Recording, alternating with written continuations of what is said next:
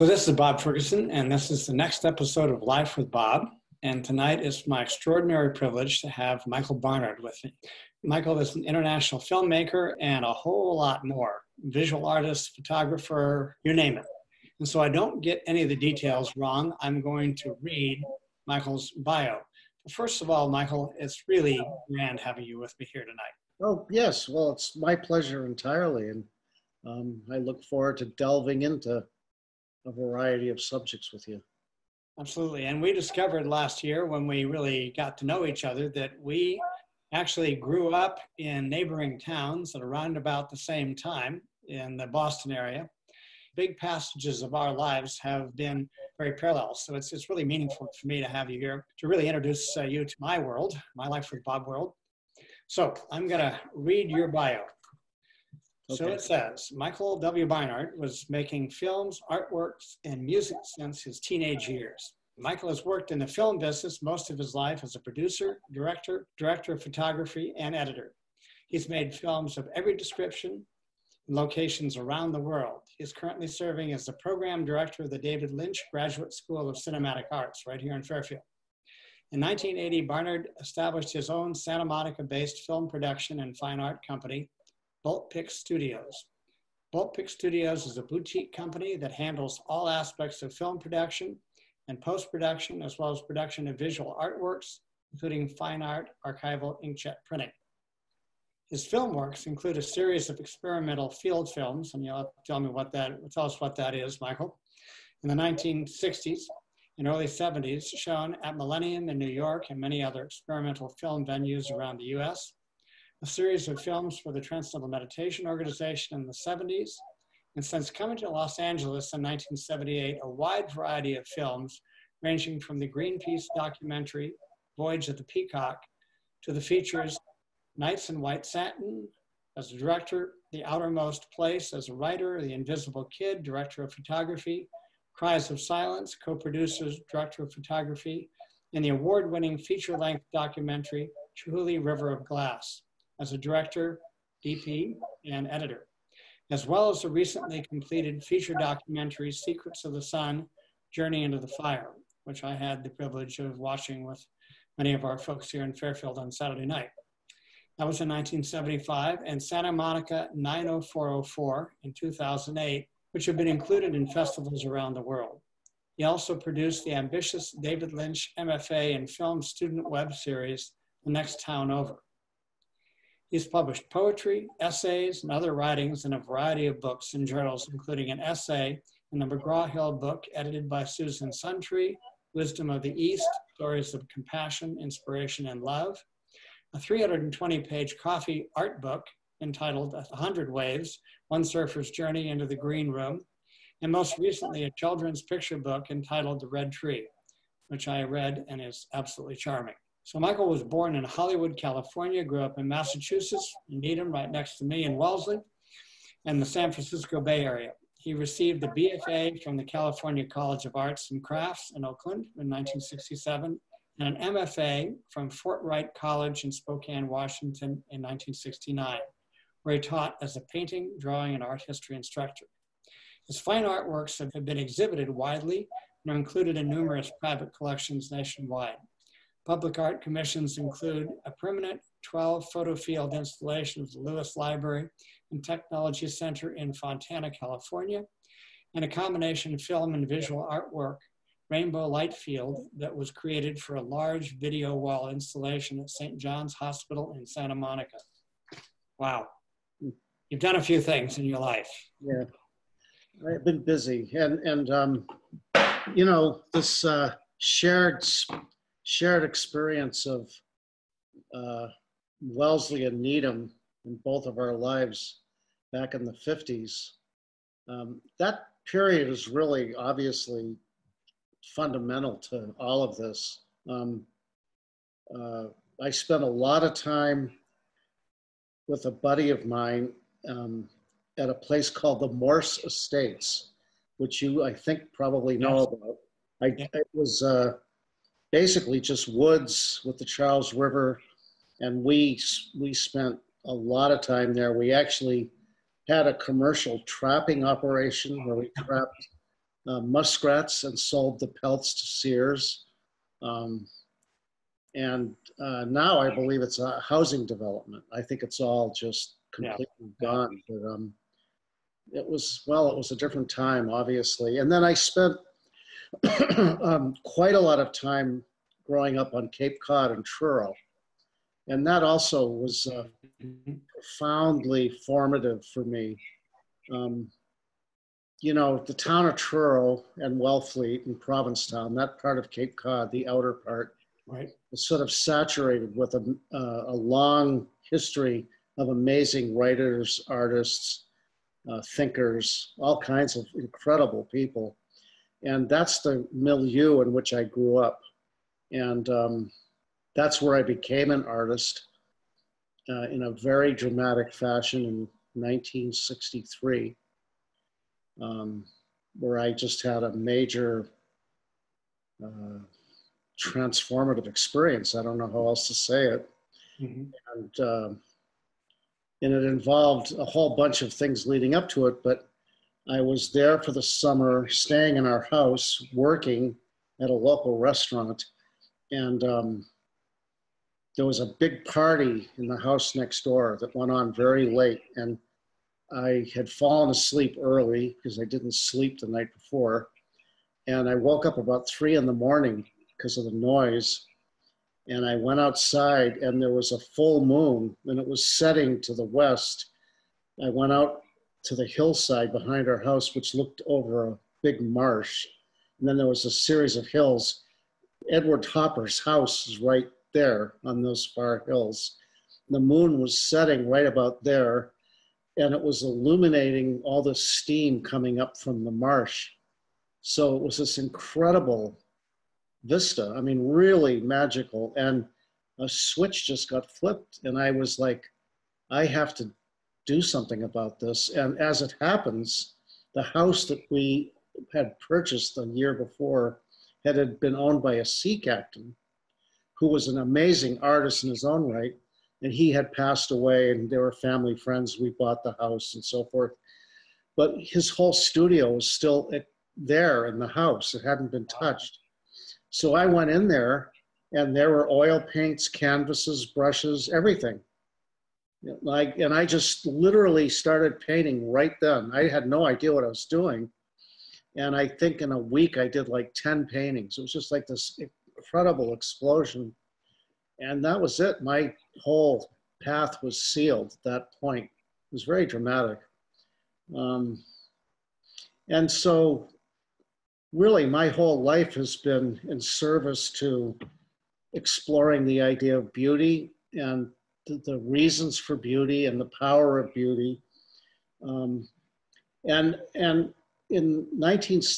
after I went to art school at California College of Arts and Crafts, got my master's in Spokane, taught for a year, my wife and I moved to New York in 1970. And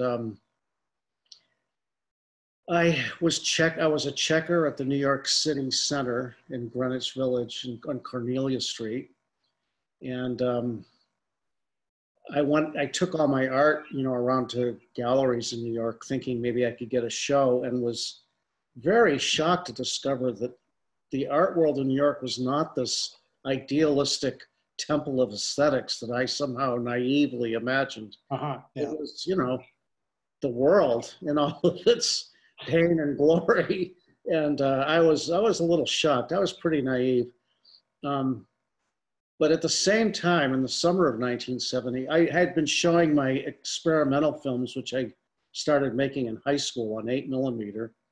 And by this time, 1970, I was showing them all over the country on 16mm in museums and galleries and lofts.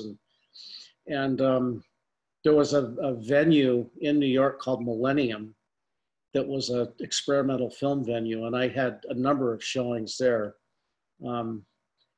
At some point, I got a call from the SDS, the Students Democratic Society, which was quite a radical organization.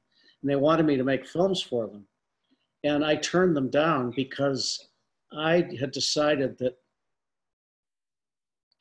I wanted to make films. I had made that decision that making films is the best way to affect the course of the events on Earth, and human consciousness, and that that politics was not a suitable and efficient way to change things, that changing consciousness was more important.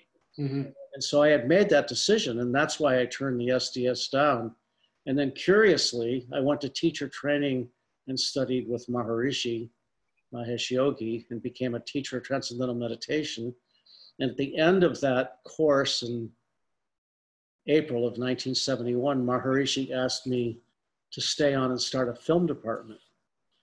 And so I, with a pregnant wife, accepted, and we never went home for 7 years. We just took a complete left turn, and You and quite a few other people. that's right. Thousands of people took the same detour into another world, and of course never looked back. And as time has passed, my feelings about the nature of art and the reasons for art and all of that have only strengthened in my understanding that it's really a transformational activity, and that art, since its beginnings, has fulfilled that function, and that artists are kinds of shamans, sort of people that create these works, these experiences for people that allow for transformation through the experience of beauty. So, yeah, we had been discussing a little bit before we went live here. Talk about the role of the artist in society, and specifically the notion that you brought up of the beauty response. yeah. Let's talk about that.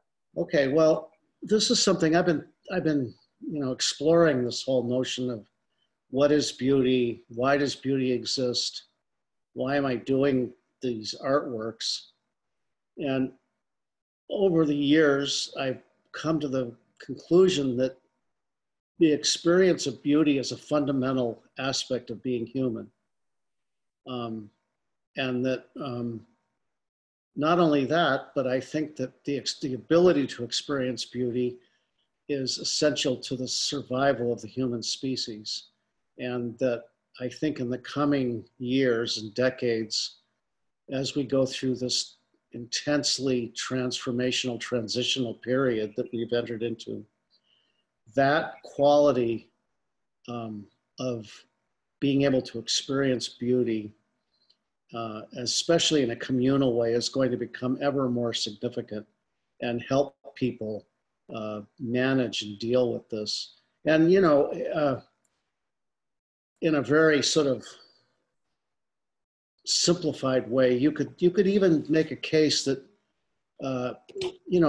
rock and roll came out of America, and it's an art form. It has its kind of beauty, and it really did change the world. That's a perfect example in a way. It's a popular art form. It's, not maybe as refined as some kinds of classical and other kinds of music, but it is understandable all over the world. And when one travels and sees the influence of rock and roll, and then as things have developed, hip hop and rap and all these other American-based idioms, and the transformational power they've had, it's pretty profound and striking. And now another interesting thing, rock and roll comes out of, there'd be no rock and roll if there hadn't been slaves in America, which is, that's not to say slavery was a good thing, but, slavery was tied up with the beginnings of America from the very, very beginning. In the Jamestown colony, which was a corporate endeavor, by the way, from England, they found they were having trouble with English people dying from malaria originally. And they couldn't keep enough people to keep it going because they were all dying. And they, excuse me, they found out about a tribe in Africa that seemed to be more resistant to malaria. And so they sought out and enslaved people from this tribe to come work in that facility, that development. And really, so the beginnings of America are tied up with corporatism and slavery, which is interesting. Yep. And of course, religious freedom with the Puritans. So this is very interesting mix. But over time, as slaves became more and more a part of American culture, they developed a stream of music which ultimately became jazz and rock and roll. And it took some white artists like Elvis Presley to really popularize it beyond the world, the black world. But in the end, that is an example of taking this terrible life experience and having it completely transformed by the creation of art, i.e., jazz and what became rock and roll. It was black, kind of the blues and so forth. And it's a transcendently transformational kind of art in a popular way. And that has served to transform the whole world. And you can't really deny it. Well, people may not like it, but that's the truth. And that hasn't ended. I think it's continuing. And then look at the role of Hollywood in the world.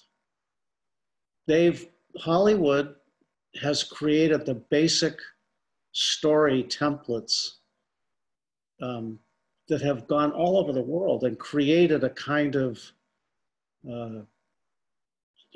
transcendent and transformational experience for all sorts of people in all sorts of cultures.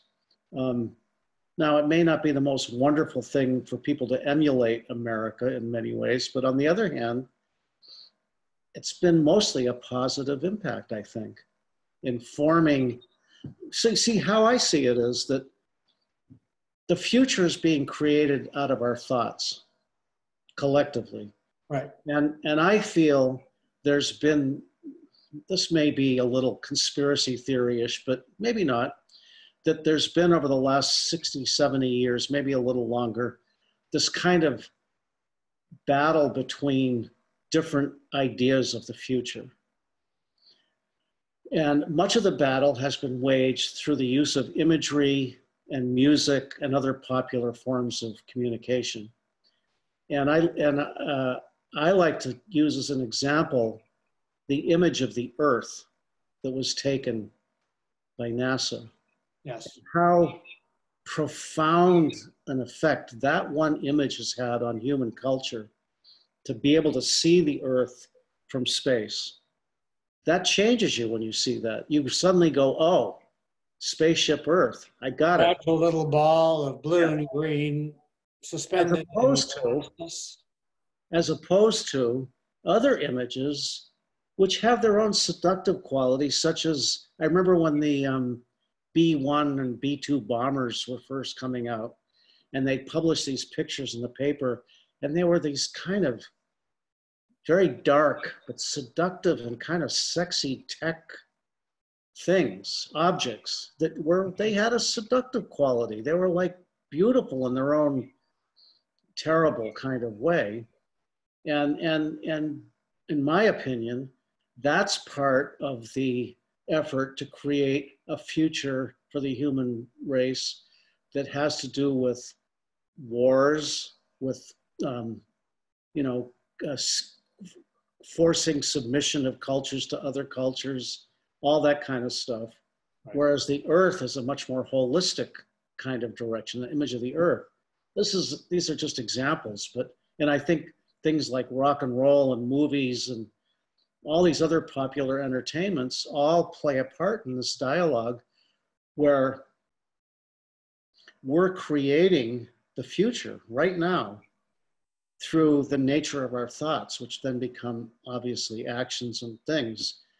And, that's why I felt so strongly about becoming a teacher of TM and making films for Maharishi, because Maharishi, I feel, is the master of understanding what thoughts are and how to, manifest the best possible from the deepest, most fundamental levels of consciousness. And so that's the best place to go to learn about what that is. And time has proven that to be absolutely correct. So I graduated from TM teacher training a year after you did in '72, and taught in the Boston area, and started the prison program at Walpole Prison, where we taught prisoners, and that became a PhD thesis at Harvard and rattled around the world. So yeah. Really?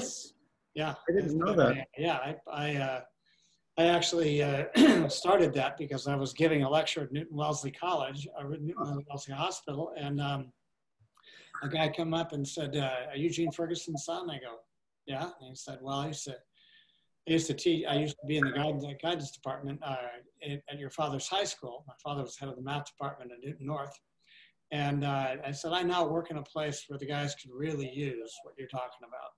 I said, "Well, where is that?" And I said, "Walpole Prison." I go, "Wow," because as the head of a TM center there, I would get letters from the prisoners saying, "Can you come and teach me?" And I would always have to write back and say, "No, it's not really logistically possible." Well, there was a whole circuitous route that was just its own life with Bob episode all by itself to see how that could happen. Walpole is pretty heavy duty prison.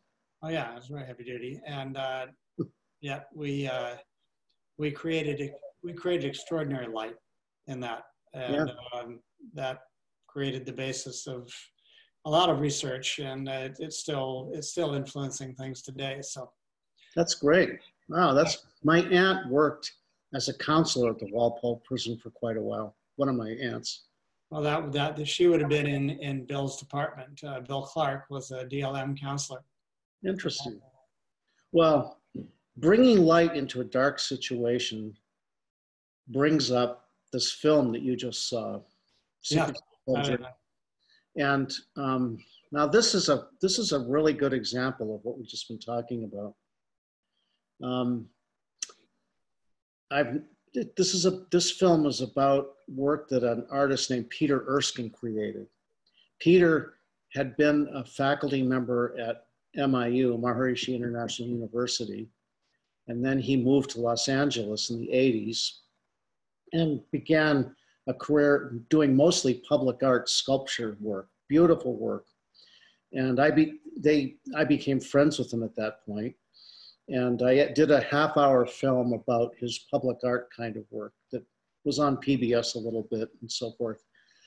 And then in the late 80s, he discovered climate change because his daughter brought home a Scholastic Weekly talking about the ozone hole.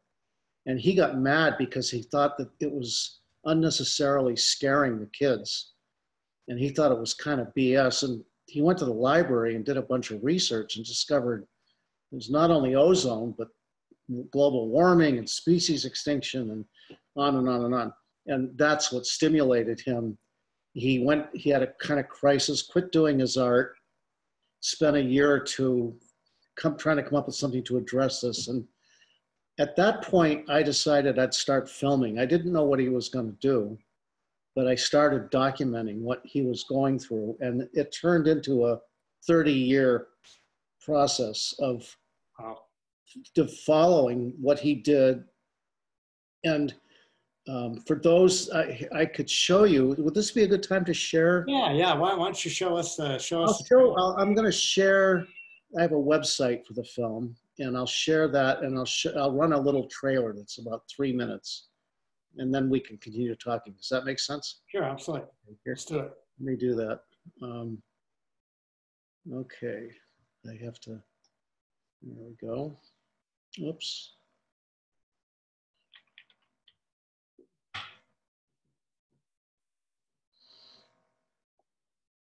Oh, here it is.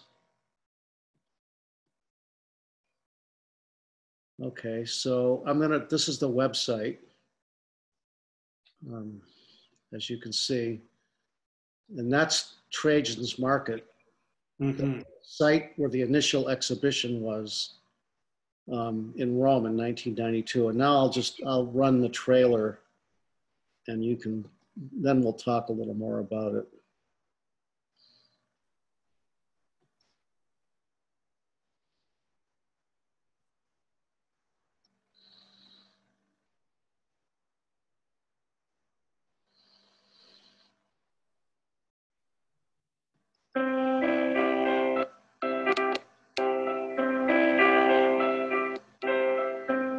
Everybody loves the rainbow, the solar spectrum is nature in one of its most elemental forms. And so when people see that, they're moved away right to their core, to the biological genetic core that was there 100,000, 200,000 years ago. I think absolutely fantastic. It's one of the most original things I've seen in a long, long time. And I think it's more than just art. It has a connection with life itself.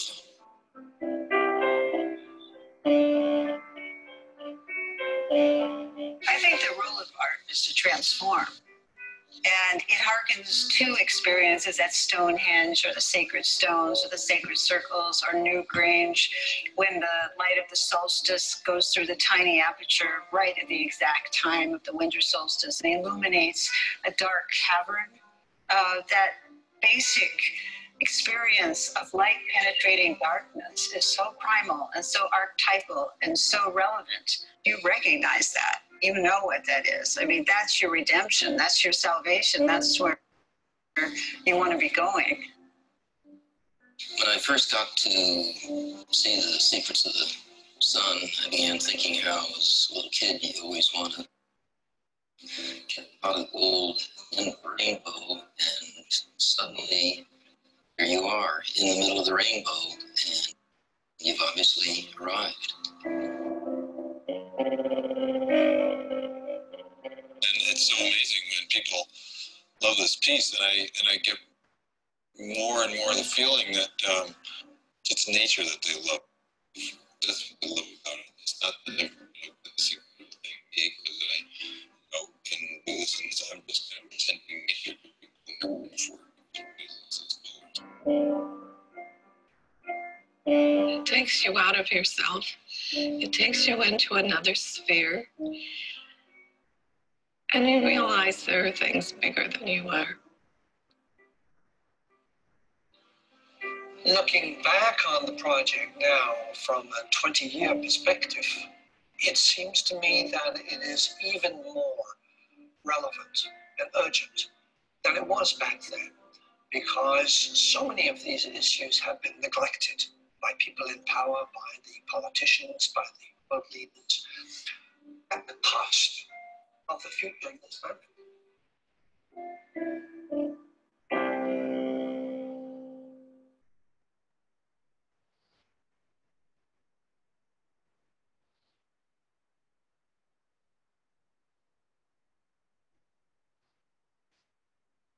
So now, what was interesting about making this film, I mean, the whole thing was interesting. It was complicated, took forever. But Peter saw this artwork as a kind of polemical, awareness-raising experience for people to wake them up about climate change. And it took so much effort on his part to make this happen. It was such a strain, really, for him to do this. As it says in the film, this is a guy that was a solo sculptor working by himself in a studio for his whole life. And suddenly he finds himself in Rome with a crew of 30 people speaking a bunch of different languages, the Italians with their whole drama of doing things, you know, financial pressures, all kinds of distractions. And so he was very focused on just getting it done and getting the message out about climate change. And my experience while we were filming it, I went there several times over the course of a year and a half to film different aspects of the thing. was that what was happening was that we as a whole group, the crew, the film crew, Peter, even the Romans hierarchy and government, in making this happen, we were working to bring this incredible light, transformational light into a very dark place, which Rome, I mean, just look at the history, the Colosseum and so forth. And it was I saw it, my experience was that we were engaged in a kind of alchemical, metaphysical, transformational light kind of healing work for the whole human race. That's the way I was experiencing it. I brought this up to Peter and he thought I was out of my mind. I was like, that's ridiculous, that's insane. And just kind of brushed it off. Over the ensuing 3 decades, he's come to understand that what he did, and this is very common in the making of art, is artists don't always totally understand intellectually what they're doing because they're tapped into something much deeper and they don't always understand it, but they have trained themselves to be able to create these things and the disciplines and all that are required. Now he does get it. And so in the film, it goes into, it touches on the aspect of this work that resonates with art going back to the Neolithic times, such as Newgrange and Stonehenge and all these incredible earthwork art settings that have to do with astronomical issues and fertility and all kinds of other cultural things. And it really starts to get at the nature of what art is in our culture and why does it exist and why is it important. And it has to do with this fundamental transformational quality of the experience of beauty and in different forms and stuff. And so it was quite an extraordinary journey to make that film. Not easy at all. But I do think it touches on these things in a kind of unique way, and it brings up an aspect of the dialogue that's going on right now all over Earth about the future of our species. And, you know, there are a number of people who, for instance, in terms of climate change, simply are in denial about the reality of that. Or if they agree that this is happening, they don't agree that it has to do with human activity. Right. And everybody's had the experience of getting into discussions about this, and generally they're fruitless. You're not able to convince anybody about anything there. And it's because these kinds of existential challenges like climate change are much more fundamental to people's sense of self and well-being and their place in the universe. It's below the intellect. It's more fundamental than the intellect, and therefore intellectual logical arguments aren't going to have much effect. You're dealing with issues of sense of self, of transformational necessity. And really, in order for most people to come to terms with stuff like climate change, they recognize instinctively that this implies that they are going to have to change. We are going to have to change. We are going to have to change quite dramatically, actually, I think. That's my personal opinion. We've dawdled for decades too long, but that's another subject.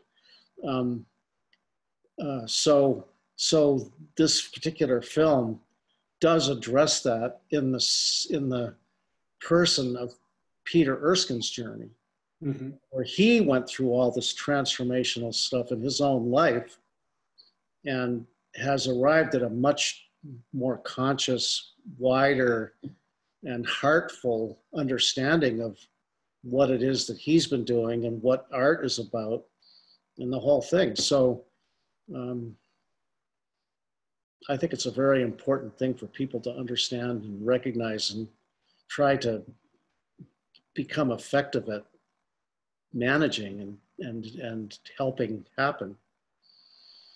So it's a challenge for all of these things. And I know Bob, you're very involved in sustainable agriculture issues. And I'm sure it's the same kind of thing with, farmers that have, for whatever reason, had to become quite invested in the whole agribusiness corporate mentality of farming, and not really be able to accept the idea that that may not be the best paradigm for the future of farming. In other words, this is part of what we were talking about before. This is this fundamental, we're creating the future out of our thoughts. And one of the big formative structures of the future has to do with the idea of money and power, and that those are essential aspects of formative aspects for culture and civilization. Whereas there's another whole system of understanding that's about cooperation and community and sustainability and long-term thinking, where the other thing is really very much situational thinking and short-term thinking, gain profits and don't worry too much about the long term. And those are the two dueling kind of worldviews that I think are competing for the future right now. Well, that's really fascinating, Michael. One of the folks who I really appreciate a great deal, and we've had him on a couple times on Life with Bob, is a fellow named Les Concert, 30-year petroleum engineer, 15 years in the exploration business, working for Shell. In the last 15 years, the head of all innovation in Shell, in their Game Changer program.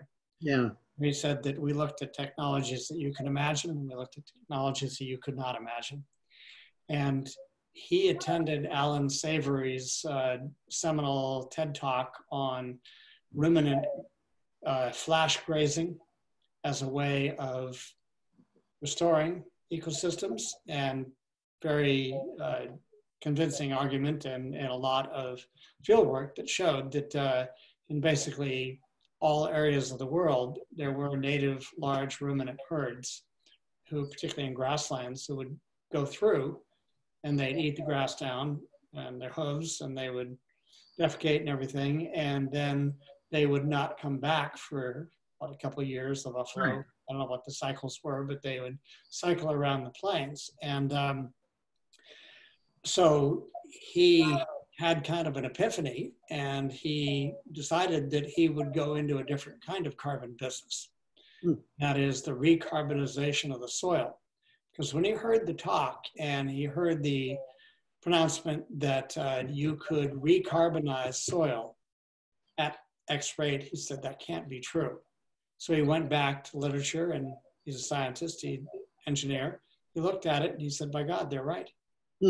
He said, in fact, by doing this kind of recarbonization of the soil for not a huge period of time, you can recarbonize the soil at about the same rate that carbon is in the rocks that they find where they find oil. So he said it's kind of a circular thing for him. So he's created a company called Blue Nest Beef that is partnered with the Audubon Society, with an established base of about 5 million people they touch, 1.5 million members, and 4 or 5 million people that they touch. And all of the beef that is shipped from Blue Nest Beef is raised with flash grazing techniques on ground that's certified by the Audubon Society.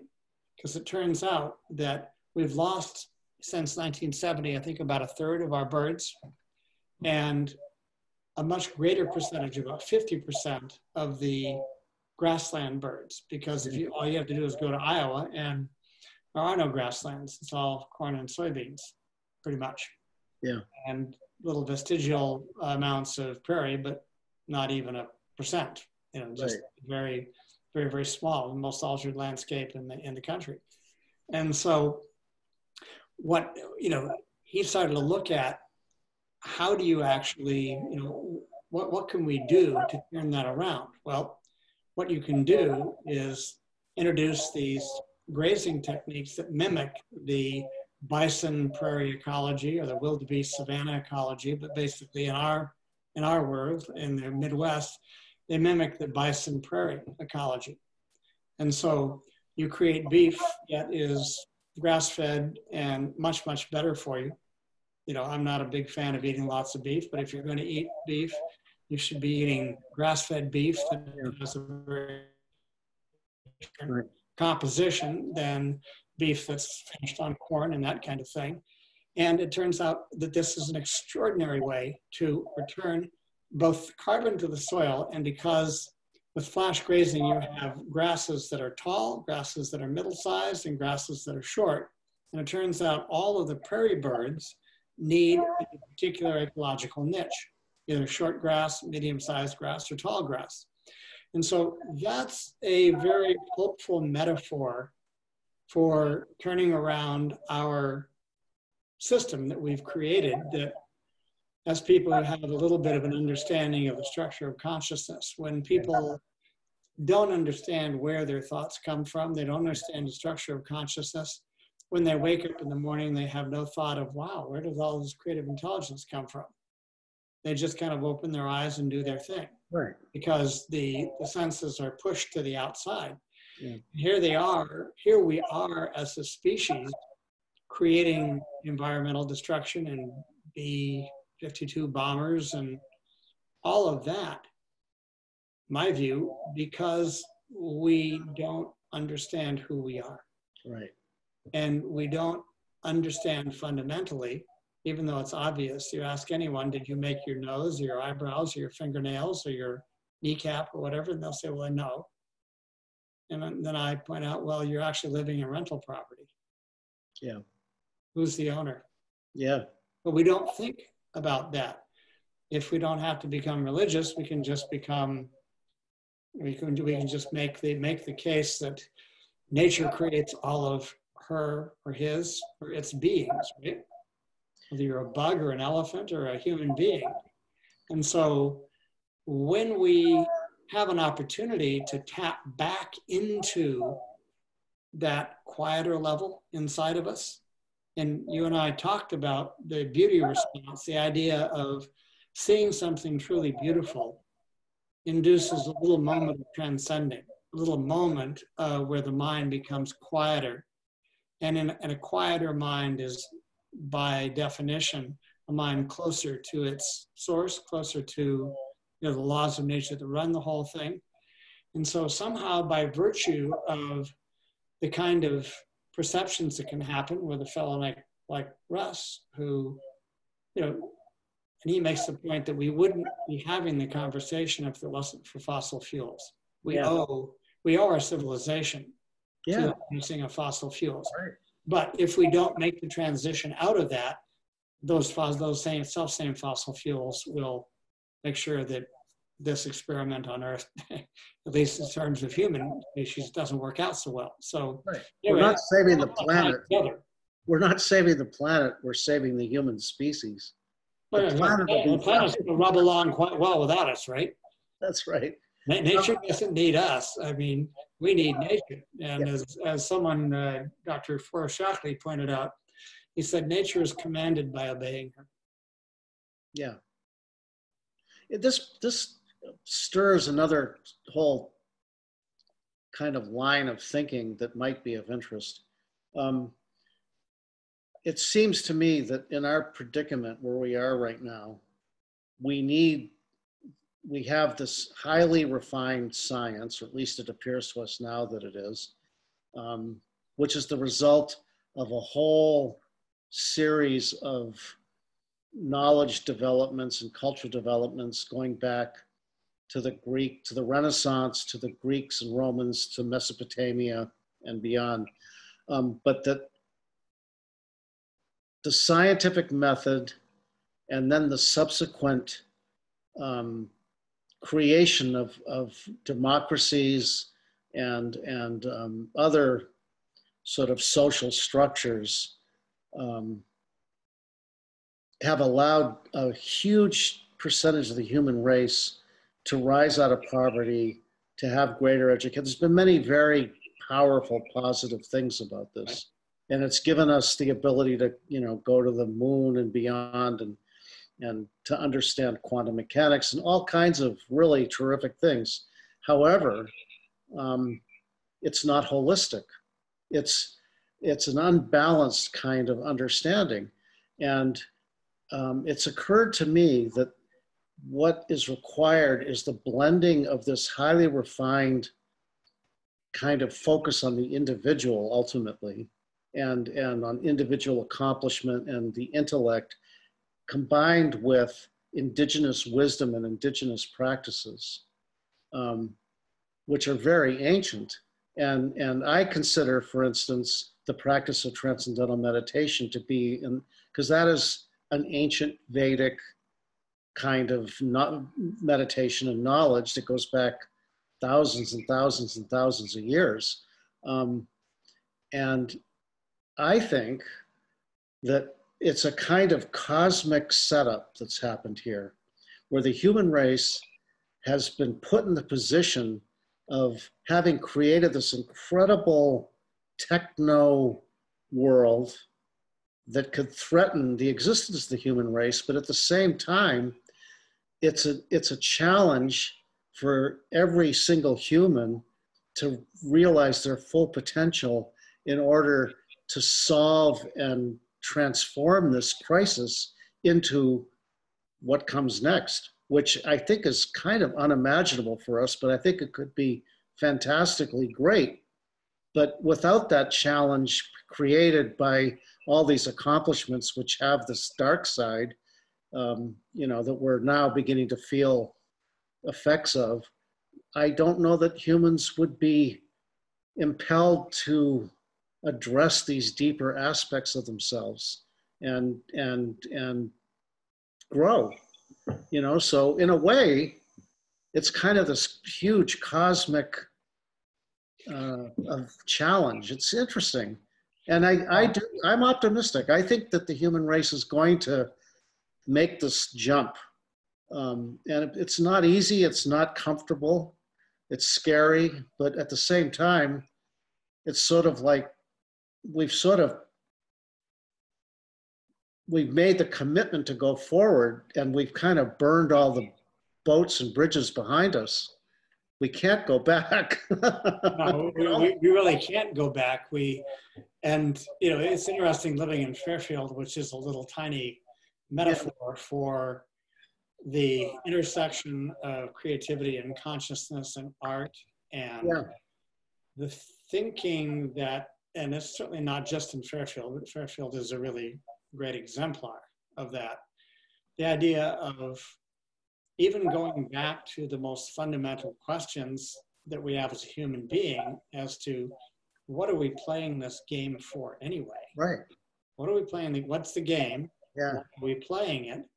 And what is it that we actually need to be happy? And wonderful John Eichert, legendary agricultural economist from University of Missouri, makes the point that he said, not all things that are of value can be assigned a financial value. Right.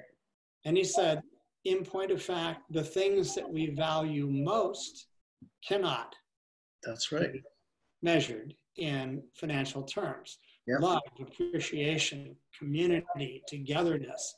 And so, what it seems to me is that there is kind of an example in ancient Hawaii before European settlers, the European influence came.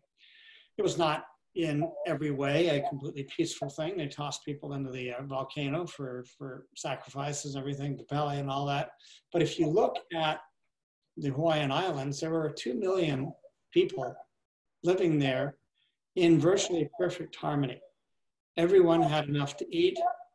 The land was sectioned from the top of the mountaintop down to the ocean, and different clans and folks would have their section of the pie that would go all the way, on Maui anyway, all the way from absolutely tropical to freezing cold in the middle of summer up on the top of Haleakala. and then all the way down, you know, temperate forest, and then, and so each subgroup would have people who specialize in agriculture and activity at all the different levels. And the whole thing worked. And so we can, as human beings, look at any successful indigenous culture.